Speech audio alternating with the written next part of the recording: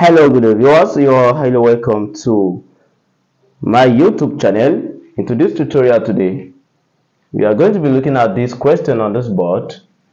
The question is actually coming from Olympiad problem.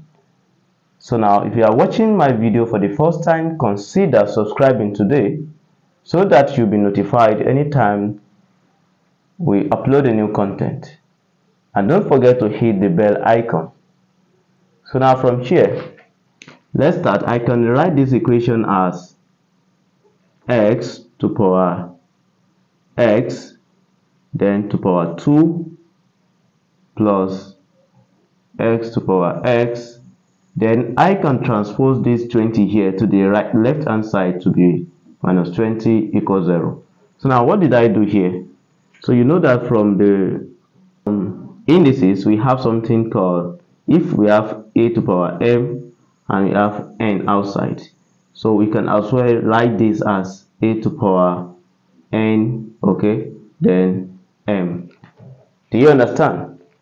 So now from there, so that is what we did here. Initially we have x here, okay, and this is 2, but now what have we done?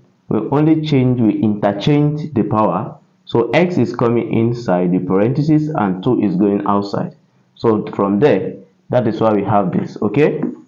So now we're going to see that from here, we see that x to power x is here, x to power x is here. So we can set let a equals what? X to power x. So therefore, from this equation, anywhere we see x to power x, we replace it by a. So I have a squared plus a minus 20 equals what? Equals 0.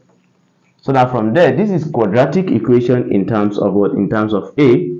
So whereby we are going to be looking for the value of a. So now this quadratic equation will be factored in this form. So now we are now required to get what will be here and what will be here. So now by looking for the two factors of minus 20, that when you multiply them together, we actually give us what? We actually give us this minus 20. So therefore, let's do this. If you have 4, that is minus 4 times 5, that is plus 5, you can see that we are going to have what? Minus 20. But here, if you said minus 4 plus 5, this will give us what? This will give us plus 1. So now from here, you can see that we can actually use this, okay? So therefore, this space is going to be minus 4 and this is going to be plus 5. Do you understand now?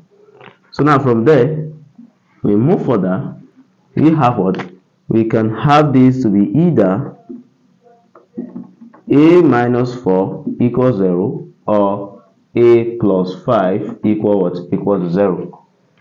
So now we have a to be equals 4 if I transpose to this side, or a equals what? Minus 5. Okay, we should recall that we are not looking for a. What we are looking for is what? We are looking for value of x. So therefore, we are going to be having a to be x to power x, where a is 4. 4 equals x to power x. Are you following? So now from here, we can see that this implies that this 4 can be written as 2 to power 2 equals x to power x.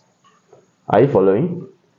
So now from there, we can see that we are having something like 2 to power 2 x to power x. So whenever you have this fact, a to power a equals b to power b, you can see that this is raised to itself, b is raised to itself. Automatically, a will be equals to b. It's either you equate the powers or you equate the bases. So therefore, we are going to apply it here. So therefore, applying that here, you can see that x equals what? X equals to 2. one of the possible equation or solution we have. Then after, let's look at when a equals what? Minus 5. So now if you plug this, you know that x to power s equals to a according to what you have there. So therefore, having our a to be minus 5, x to power x will always greater than 0, that is positive. Because of that, so this a equals minus 5 we have to be what? Rejected. Okay, because x to power x cannot be less than, it will always be greater than 0. Okay, so now the only solution we have here is x equals to 2. So that is the end of the class. If you find the class very interesting, do not hesitate to follow, subscribe, and share to your colleagues. Bye bye.